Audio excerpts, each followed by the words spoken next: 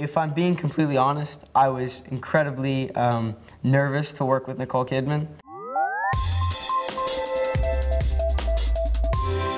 Once I started to kind of have conversation with her and see her off set, it was awesome, and we kind of just were able to talk, and she just made me feel more comfortable about being there, and that was really helpful. And I'm glad that we did, because it ultimately kind of brought out that bond that the two characters have in the film.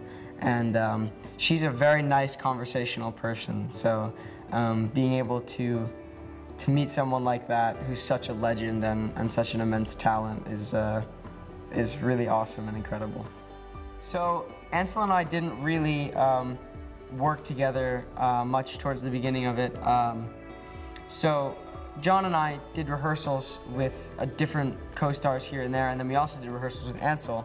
And even though you don't see us in the same scenes together because we play the same role at 2 different time periods, we did do rehearsals to kind of see each other and how we would work and how we responded to direction and all those different things.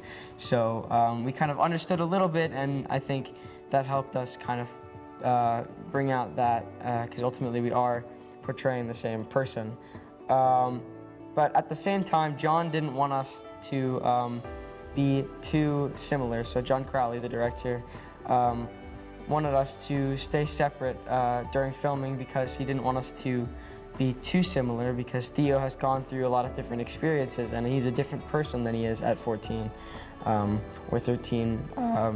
And so when he goes through life and he changes, he experiences a lot of different things, and that changes his personality, and you can see that when watching Ansel's performance versus mine.